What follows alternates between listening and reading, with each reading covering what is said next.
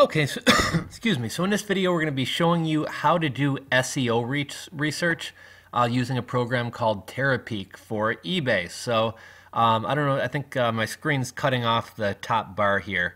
But if you look above, actually, let me see if I can drag this up. Okay, so if you look above, there's a tab called SEO. We're going to click this tab called SEO, and basically we're going to type in a title. So let's say, for example, that we're going to be selling a digital meat thermometer. So we'll type in digital meat thermometer.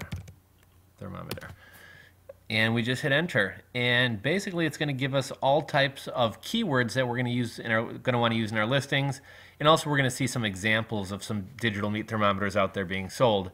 But what's most important are these keywords up here. So we have barbecue, cooking, food, kitchen, probe, oven, grill, instant, read, wireless, remote, smoker, for, timer, new, LCD, selectable, and with. Now, obviously, we don't want to use terms that are not relevant. So if our meat thermometer is not a digital meat thermometer, we wouldn't want to use the term LCD. One other thing I wanted to point out, which is kind of cool, I kind of like how they give us sort of a contextual clue next to the word, because not always do you know what the context is to each one of these words.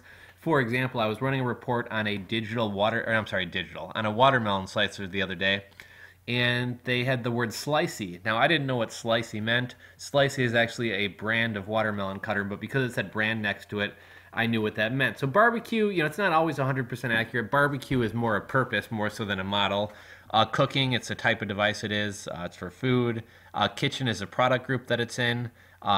Oven, it's meant for oven use, although you could also use it for barbecuing. The display type is LCD. That means it's going to read digital like that, as opposed to seeing like a thermometer dial. But my goal here, like, why is this data useful to us? You're probably wondering.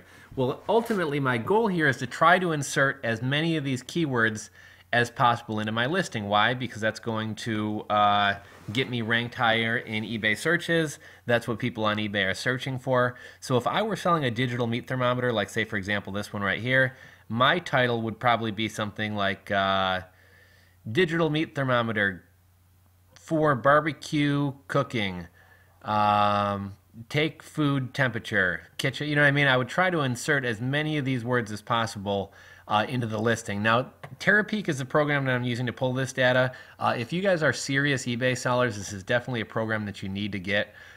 You're going to be able to rank your listings higher. You're going to be able to outsell your competition. You're going to be able to find more profitable items to sell. There's so much you can do with this program here. If anybody's interested, if you want, you can get a free 7-day trial to Terapeak.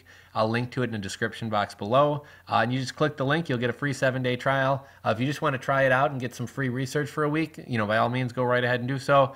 If you find some value in it and you want to keep it and you want to continue using it, by all means do that as well. And I'm going to show you one other quick tool here. I'm not going to dig too deep here, but if we go over to product research here, and if we type in digital meat thermometer, it's great having the keywords, but what's really helpful is knowing which one of these keywords are the most searched or which one leads people to buy these items the most. So if we go to product research, we search our term, and then we scroll down here.